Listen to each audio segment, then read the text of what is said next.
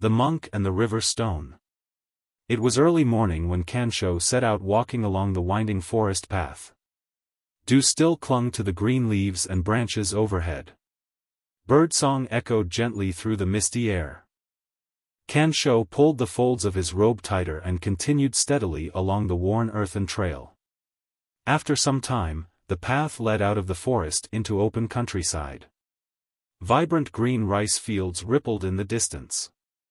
The rising sun peeked through dissipating clouds, casting golden rays of light over the pastoral landscape. Kansho eventually approached a quaint farming village nestled in a small valley. He could see villagers beginning their day's work, carrying tools towards the fields, feeding animals, preparing meals over smoldering fires. The monk made his way between the thatched roof homes towards the sound of running water. There near the edge of the village sat an old stone footbridge crossing a wide stream. Kansho paused for a moment and then sat down beneath a tree near the bank. He placed his woven pack on the ground next to him and breathed deeply. The murmuring water glided steadily beneath the bridge supports. It was a peaceful spot to rest for a time. Kansho had been traveling for many days on pilgrimage between temples, assisting where he could and meditating alone in the wilderness when possible. But recently he had been feeling restless and ill at ease within himself. No matter how much he tried to focus during sitting sessions, his mind felt constantly distracted and flooded with worries. He hoped this village by the water could provide a respite.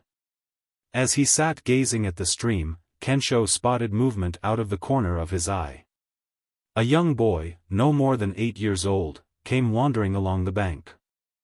He carried a cloth sack slung over his shoulder that appeared full of river stones.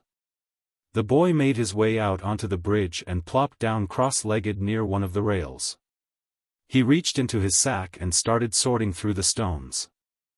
Kansho watched curiously as the boy examined each stone, turning it over in his hands before setting some aside in a pile and putting others back in the sack. The rejected ones were seemingly no different in size or shape. But the boy clearly had some criteria in mind as he focused intently on his task. After some time, the boy had whittled his collection down to just 3 stones. He smiled proudly and glanced up, noticing Kansho nearby for the first time. The monk bowed his head in greeting. "Good morning, young man," said Kansho. "I see you have some interesting stones there. May I ask what you plan to do with them?" The boy stood up eagerly and came over to where Kansho was sitting. "Good morning, sir. I'm collecting special stones to decorate my mother's garden with.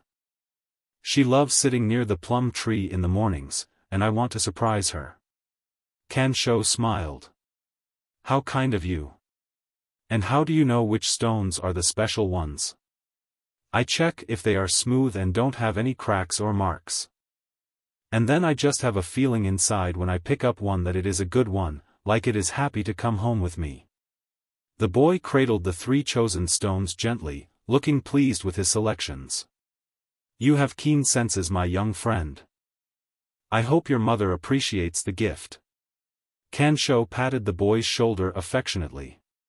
"Thank you. I should probably head back soon to help carry water from the well. Enjoy your rest by the stream, sir." The boy waved and headed back across the bridge, clutching his prized stones. Kansho waved in return, intrigued by the simple interaction. He sat reflecting on stones, streams, and mother's gardens. Later that day, after obtaining food and shelter in the village, Kansho returned to sit by the flowing stream. The sun was sinking low behind the hills and deep shadows spread over the valley. Kansho closed his eyes and tried to meditate, following his breath. But his mind still felt unsettled. After some frustrated attempts, he opened his eyes with a sigh. The stream now appeared dark, even ominous in the fading light. Just then, Kansho's eyes landed on a single stone lying on the bank, one the boy must have overlooked earlier. It was flat and smooth like the others but had a unique turquoise hue mixed in with the gray. On impulse, Kansho reached over and picked it up. Moving closer to the water's edge, he peered at it in his palm. There seemed to be a sense of calm and steadiness emanating from the stone's cool surface. Kansho hesitated briefly and then placed the small turquoise stone carefully into the moving water before him. He watched closely as the stream gradually carried it off into the distance. Something about seeing the stone's solid stillness contrasted with the ever-changing flow around it resonated within Kansho. He suddenly felt lighter. Like the stream had washed away some unseen burden he'd been carrying. From then on, each time his meditations were uneasy and distracted, Kansho would return to sit by the stream. Whenever turbulent thoughts or strong emotions arose, he learned to pause and visualize the little turquoise stone, letting go and allowing whatever arose to simply pass by like the flowing water around the rock. This always restored a sense of inner quiet and balance. Years later, when Kansho became head abbot of his own temple, he made sure to create a peaceful rock garden with a tranquil pond that would inspire future generations. The memory of the boy and his stones, and that moment by the village stream, remained with Kansho as an enduring reminder of the wisdom within simplicity. Whenever he needed to recollect his balance, he would sit for a time and listen mindfully to the sound of flowing water.